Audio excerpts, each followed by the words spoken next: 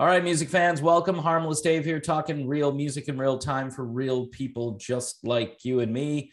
More sad news from the music world. Alec John Such, who was the original bass player for Bon Jovi, has passed away. He was 70 years old. Again, in my book, 70 is fairly young.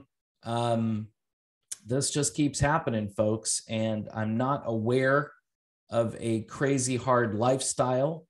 In other words, I didn't hear that this guy, partied hard and, wore himself down. In fact, if you go back to the late 80s, and I vaguely remember this story, when this guy was booted out of the band.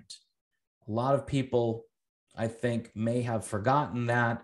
Both John and Richie at the time were saying that his playing, especially live, wasn't very good, or he was making mistakes, bass player, and he was screwing up. So at one point, I think he beat the band to the punch and got an article published about how he was being mistreated in the band. And then the band fired him shortly after that, or right around that time. The band claimed that the article itself didn't influence what they did, that this was something that was going to happen anyway, which leads me to believe that Alec John Such was trying to kind of head this off before it actually happened. This guy was really important because he brought in Richie Sambora, and Richie obviously was very important to the band. And he started off and things, I think, were going well. One article says his departure from the band was much like what happened with Bill Wyman in the Rolling Stones, that they were just going in different directions. You hear that all the time. This guy's going in this direction. But, if you go back in time, this isn't something that I think they're going to talk about a lot now, because the guy is gone. And obviously that's super sad news. Again, you look around for cause of death. You look around for, was he ill leading up to this point?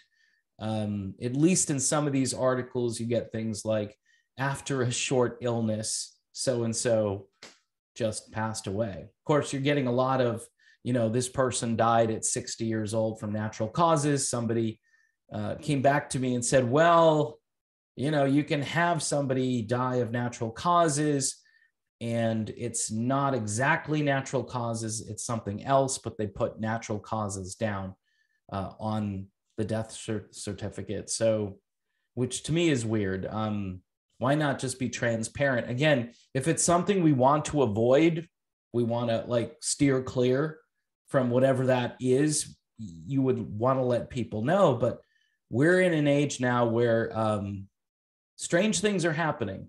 And if you question them, you're automatically branded as some kind of a conspiracy theorist, or you're not focusing on the topic. You're always going down this one rabbit trail. And I am. This guy wasn't that old.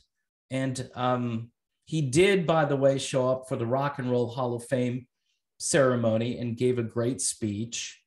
And he had been forgotten about for a long time. So in any event, he finally made the news, and he made the news in the worst way possible. So again, not going to belabor this video. I'm just going to do my usual thoughts and prayers, obviously going out to the family of Alec John Such. And he was an important part of a band that back in the 80s was hitting on all cylinders right when he left the band. So again, it's too bad that all had to happen.